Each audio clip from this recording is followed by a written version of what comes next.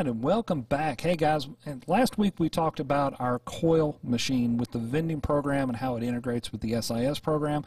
Today we want to talk about the locker. And the locker we have is our standard. It is the 18 count. I'll go ahead and transition that over. This is our 18 count locker.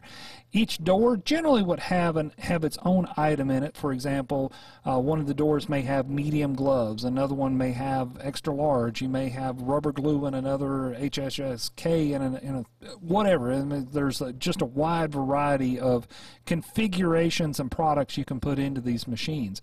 The advantage here is that these are bulkier items that don't necessarily vend well with a coil, or the size of it would not be very conducive.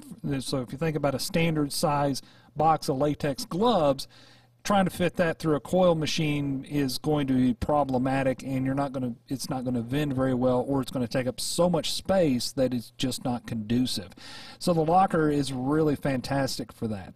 So just like the coil machine, technician walks up, punches in who they are, what job they're working on, and I want to get something out of locker 74.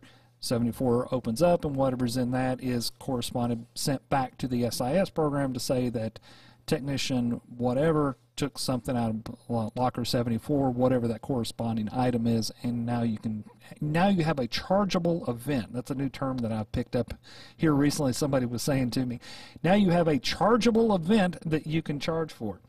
So I'm going to go to the next screen here and open this up a little bit. Now, like I said, this was from my trip in Orlando last year. This was a returned locker. So this one definitely has a little bit of wear and tear on it, some use. You see some scratches and that sort of stuff there.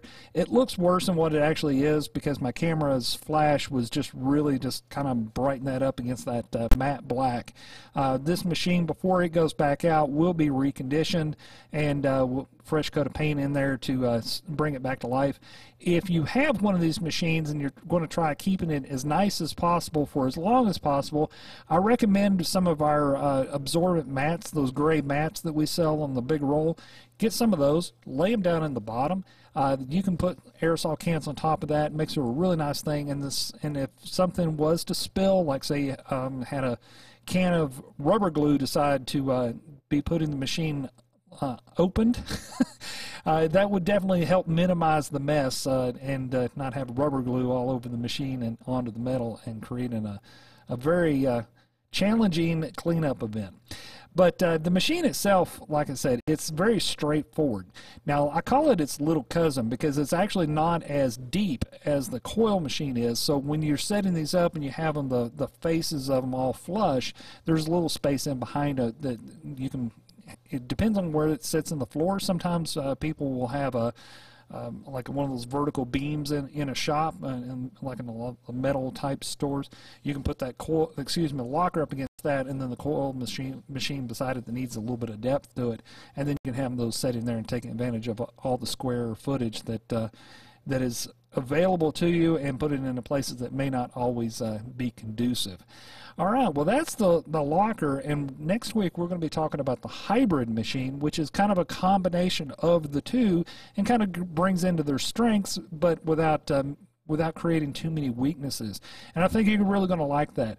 As always, my name's Dave Lehman, and my partner Joe Castro. We're glad to help you any way we can.